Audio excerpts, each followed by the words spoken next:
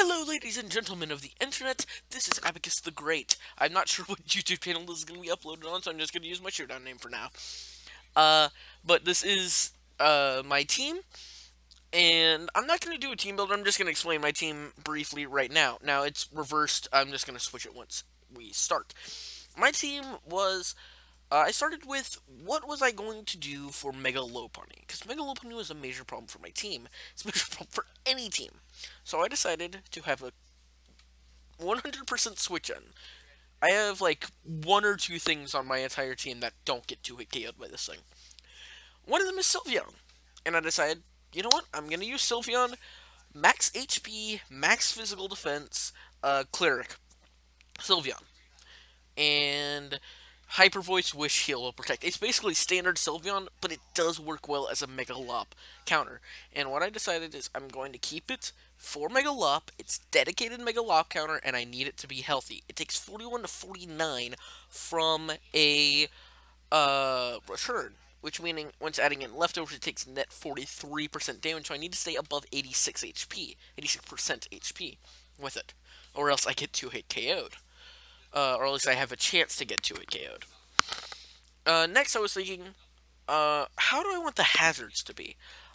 And I realized that with all of his rockers, I don't think I can keep hazards off the field, which is basically what I decided my team makeup to be. I didn't want to bring all of my hazard-weak offensive bonds with Entei, Mega Pinsir, and Weavile, probably only one of them since I was not going to bring Xatu. Instead, I decided rocks are going to be on his side of the field. Nidoking is his dedicated rocks, his hazard remover killer. Sludge Wave is a 2-hit KO on Avalugg. Ice Punch is a 2-hit KO on Golbat. Earth Power for Registeel, Stealth Rock. It was like 128 EVs in attack, 128 special attack EVs, max speed, something like that. Anyway, then I have Tyrantrum. This is sort of a weird Tyrantrum set. It's max speed Adamant with that's a battle right there. With 240 EVs in attack and 16 EVs in special defense. This ensures two things. That a Chatot with max special attack, well actually this doesn't really matter since all of its moves are sound based, but basically a Chatot with max special attack does less than 25% to me, and more importantly, in this battle at least, and this actually became, well, critical in the battle, an Alomomola Scald with 4 special attack EVs will never break my sub. It does 20 to 24%. So it will never break my sub, which means it is my setup fodder. I want to be able to take advantage of that setup fodder, and I thought that Tyrantrum would be able to do it very well, considering how pitiful Almamola's special attack is. Next, I decided, this actually isn't the order that I thought of the team in. It actually went Miltank, Gastrodon, Weavile. Actually, I think it went Miltank, Tyrantrum, Gastrodon, Weavile, but anyway, or maybe even Weavile, Gastrodon. But anyway, Miltank, I decided was going to be my Volcanion check. I decided to bring Assault Vest with Earthquake, Body Slam, Ice Punch, and Iron Head. Body Slam for paralysis, Earthquake for obviously hitting Volcanion as hard as possible, Ice Punch for Haxorus, I'm pretty sure, was his thing. Again, I'm sorry about the unprofessionalism, but anyway, Haxorus was his, yeah, Haxorus and Chatot, and Golbat, and Gourgeist. All 4 of them are weak to ice. And I decided Ice Punch, hey, I could get some decent damage on them. And finally, Iron Head for Clefable. And I decided to run max speed, max attack, just because I wanted to maximize my damage on Volcanion. It's not that great of a Volcanion check, but with Sylveon running physical defense, it's the best I had. Moving on to my physical defense check, it's not a great one. It's a Gastrodon with an Acid Armor set, and I'm not worried about revealing all of these since most of them were revealed in the battle. You'll see in a little bit. But yes, Gastrodon had an Acid Armor set with Recover, Scald, and Earth Power for Registeel and Volcanion, so I don't get walled by it. And then finally, I had Weavile because I thought if I have one Hazard Weak Pokemon, I should be able to handle it. It was Banded Weavile actually with knockoff Icicle Crash, Low Kick, and Poison Jab. No Ice Heart because there was really no reason to. Uh, it wasn't really going to do enough to Megalop for it to matter, and I already outsped his other Fastmon in Azelf. So that was my team. Let's go ahead and get into the battle real quick. Now, looking at his team, he did not bring a hazard remover. So I decided that I didn't need to set up the rocks immediately. Or at least I didn't need to lead with my rock setter and try to counter his hazard removal. I thought that since he didn't bring hazard removal, he was going to lead Megalop, so I decided to lead with Sylveon. And I already had this played out in my head. He was going to click Fake Out on me, and I was going to click Protect. So what did I do? He Mega Evolved, I clicked Protect, and he clicked Fake Out. Perfect! Turn 1, all good. I decided that I cannot mess with this threat. I'm clicking Hyper Voice. I wanted to click Wish, but I needed to click Hyper Voice here. Uh, and it did like nothing to Registeel. That's fine though. I have my switch-ins. I decided to go into Gastrodon instead of Nidoking because Nidoking just doesn't take those Iron Heads very well. But he just clicks Protect, which is interesting. He was probably scouting for like an HP Fire or like a Dig or something like that. I don't know. And I just click Scald because if Volcanion comes in, uh, it doesn't help it. And then I just click Earth Power or I switch to Miltank. And if I would rather be able to hit Azelf than to be able to hit Volcanion at this stage in the game. But I did get the burn, which it was beneficial. And I wasn't sure if I was going to click Earth Power here. I think I just clicked Scald again, particularly Azelf switch. Yeah. Um, and it does nothing. And he clicks Toxic, which makes me really happy I didn't go into Tyranium right this second. I decided to click Acid Armor, trying to set up with the Gastrodon, but it didn't work because of the Toxic. Now, this man had uh, some forms of grass coverage with Azelf running, I think, Energy Ball and HP Grasses, but I didn't. I thought it was worth a shot at least. But Gastrodon gets Toxic, so that's okay. I decided just to go out into Tyrantrum here. It was a very, very gutsy switch. But my thought process was he probably wasn't going to click Scald, and he probably wasn't going to click Protect. I mean, Toxic. Because if he clicks Toxic, that's predicting a switch out, which he might have done. And if he clicks Scald, again, why would he risk that when Gastrodon, which is immune to both at that point in the game, is out? And I have a Nidoking, which is immune to Toxic, and some various things that might be able to eat Scalds from Alomomola. So I decided to predict him to not click Scald or Toxic and go into Tyrantrum. He clicks Wish. That's fine. I decided to go with my plan and click Sub. Sub, click Solid and it doesn't break. Thankfully, he's not like Specs Alomomola or Offensive Alomomola or something like that. I just clicked Dragon Dance. Let's go. Uh, I decided to go for the sweep right now. He switches out to Clefable, and I think I just clicked another sub here. And at this point, I was thinking, he's probably unaware Clefable. So, but even unaware Clefable, most variants of it get to it KO'd by Head Smash. So what do? I click Head Smash, and it gets a crit and one hit KOs it! Yeah, let's just say that the Tyranitar set was critical. Seriously though, I'm very sorry. I'm sorry.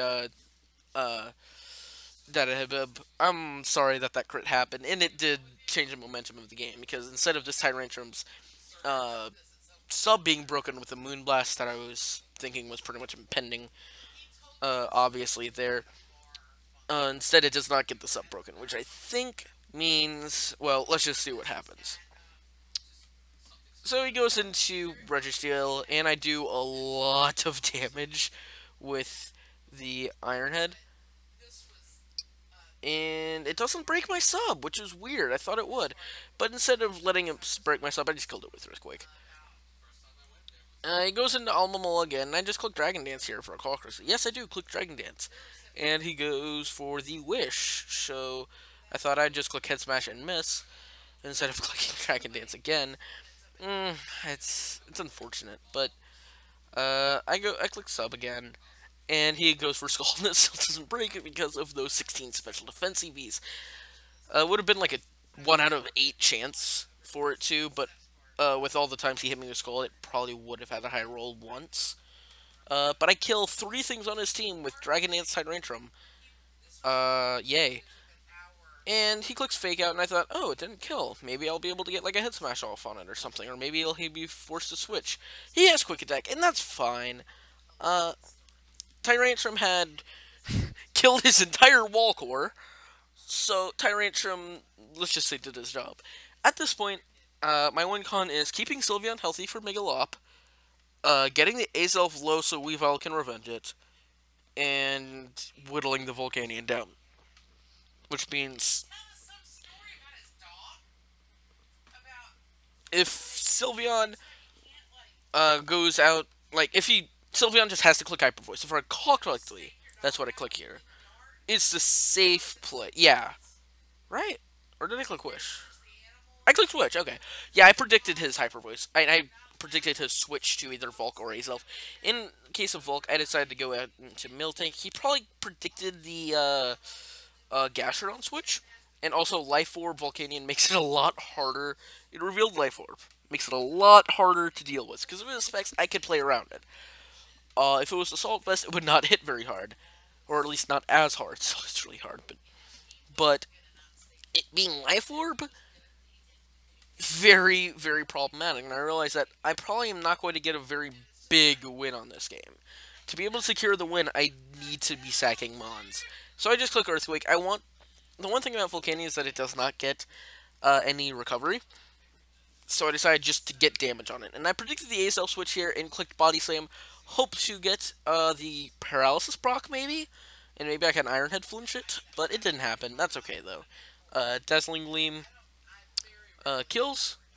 I go into Weavile, and his best play here was to just sack the Azelf. Because if he goes into Mega Lopunny, it gets whittled by an Icicle Crash. He goes into Volcanion, he risks getting knocked off. He just could not risk taking damage on something at that point. So I just killed the Azelf with Weavile.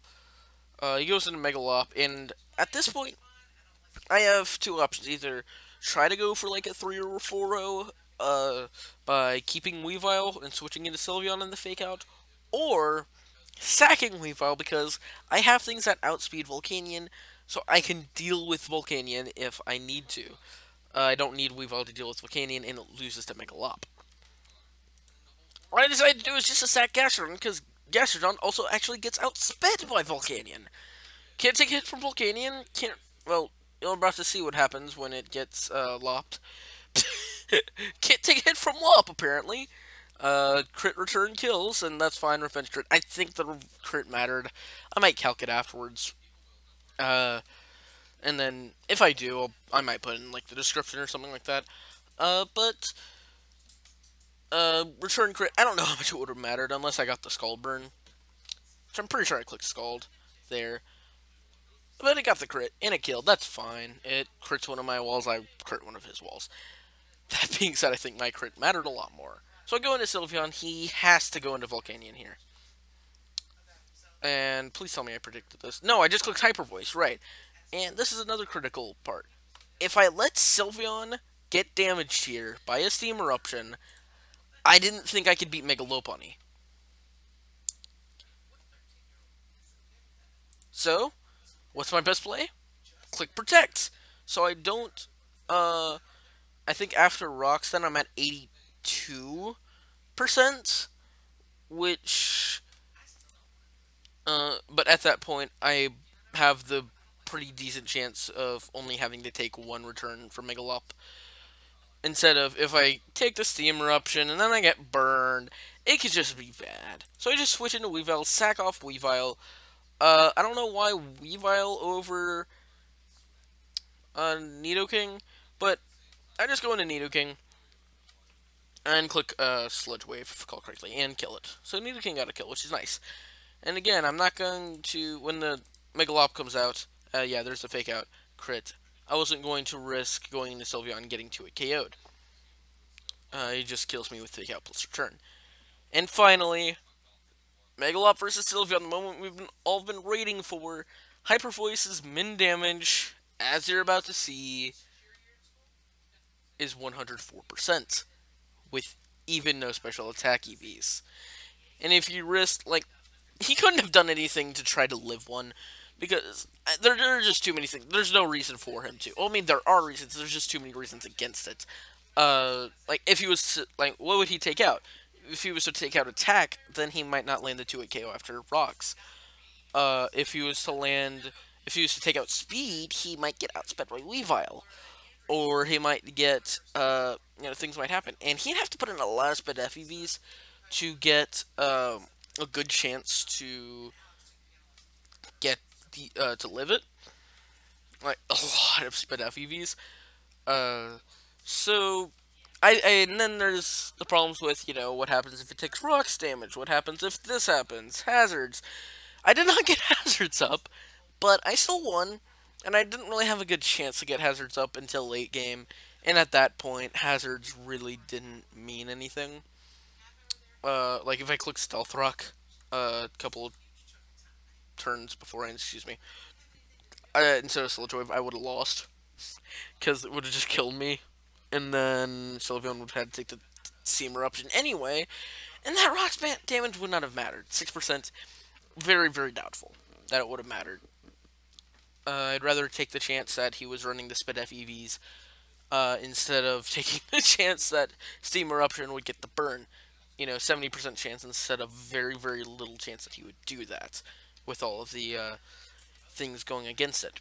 Anyway, thank you guys for watching. I hope you were entertained by the battle, and I'll see you next time. Also, just a word right beforehand. Do you want team builders? Oh, and secondly, do you want postcom, like, do you want team builders inside of the video or team builders outside of the video in a separate video?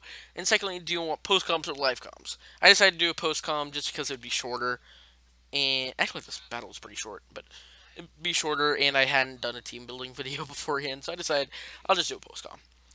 Thank you guys for watching, and I will see you later.